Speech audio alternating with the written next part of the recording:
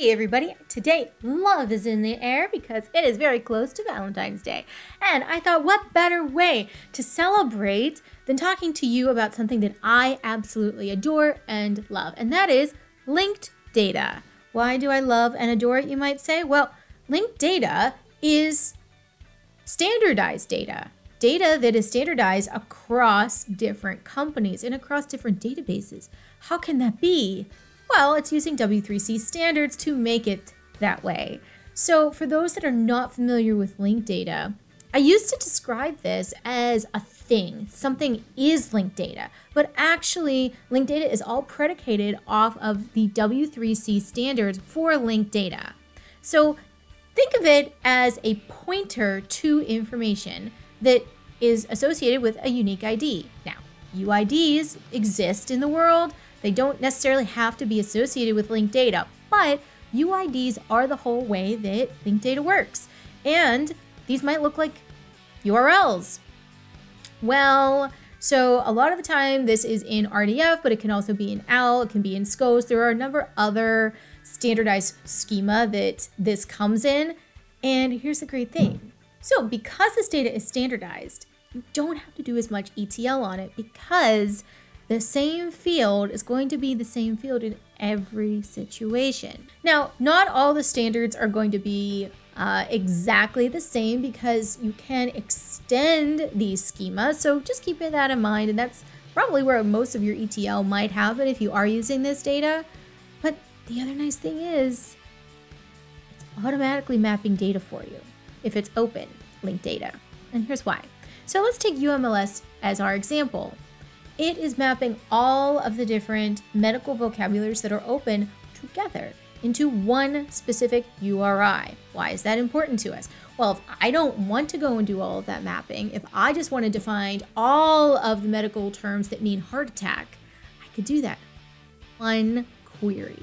And so is Wikidata. Wikidata comes in many languages. So if there are different pages, but they are all written by people from that language, could that be the natural language of people and using that language? Yes, it can. This is another reason linked data is one of my favorite. All right, so what are some other things that we need to know about linked data? Linked open data is something that has a giant cloud associated with it. Now, when you go to this cloud, just be careful because some of these, first of all, this cloud has grown exorbitantly over the past few years, and it's not going to stop, which is not necessarily a bad thing. Just make sure you check if these are still live because not all of them are. Now, when you go into this, these are not all open. So linked data doesn't necessarily mean open linked data. So when you see these URLs or URIs, they're not necessarily going to resolve on the internet. Although if you have 5-star linked data, it most likely will. So what's an example of 5-star linked data? That's UMLS. Go to UMLS and you can see all the different medical vocabularies assigned together. There is a lot of people that are using linked data out there. If you are interested in learning more about linked data, first of all, welcome to my channel. We talk about it a lot here. Please subscribe.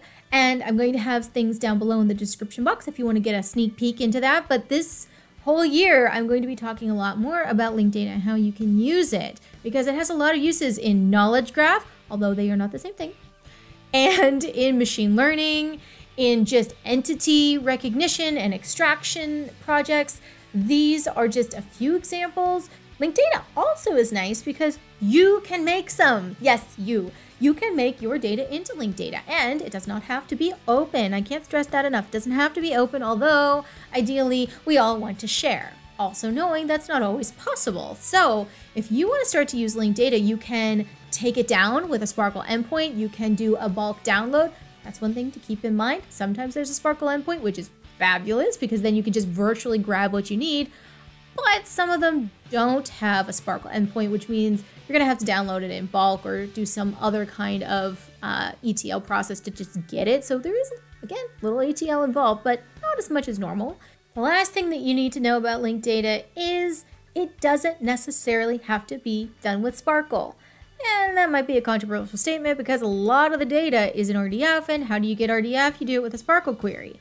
But you can start to abstract this a little bit if you are using something like GraphQL. Just a little word to the wise if you're just very anti-sparkle for some reason. Also, if you weren't aware of this, sparkle doesn't mean sparkle you would put all over your cupcakes or on your elementary school project that is very sparkly. Sparkle is the query language for RDF. All right, so that is my PSA on linked data and why, if I had to pick something that I absolutely adore and that makes the world go round in many ways, it would be linked data. All right, so with that, I hope you've enjoyed this video. I hope you have a fabulous Valentine's Day if you are celebrating. But even without that, I hope you have a fabulous week and I'll catch you next time.